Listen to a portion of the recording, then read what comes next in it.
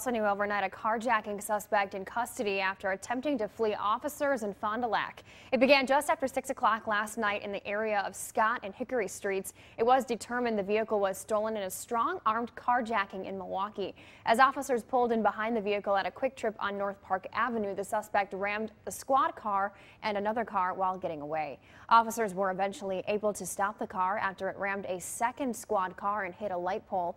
This was in the area of Highway 23 near Johnson Street and National Avenue. The suspect, a 16-year-old male from Milwaukee, was taken into custody on a number of charges.